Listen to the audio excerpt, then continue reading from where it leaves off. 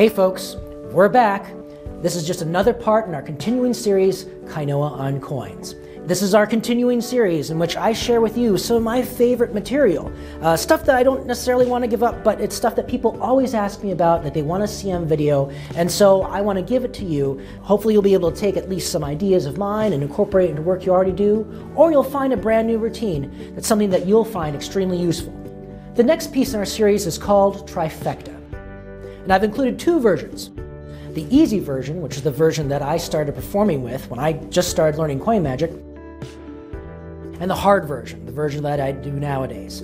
I want to show you my favorite trick with 3 coins, and sometimes I have trouble with this because it's a trick with 1 and 2, and see what I mean?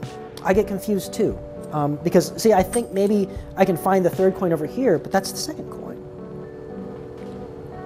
So I think I'm going to find the 3rd coin over here, but see, that's the 2nd coin. So I have to remember that the 3rd coin is always hiding in between the other 2. I just have to remember that rule. I know, it's okay. It'll be all right. You'll all survive. You'll all survive this. As long as I have these 3 coins, and I can. What the? What do they got?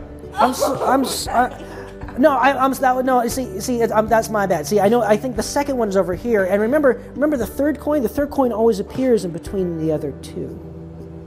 Oh. Just trying to. Yeah. I know. In both versions, you'll find techniques that you can apply to your magic. Check out Trifecta. Kainoa on Coins, taking your coin magic to the next level.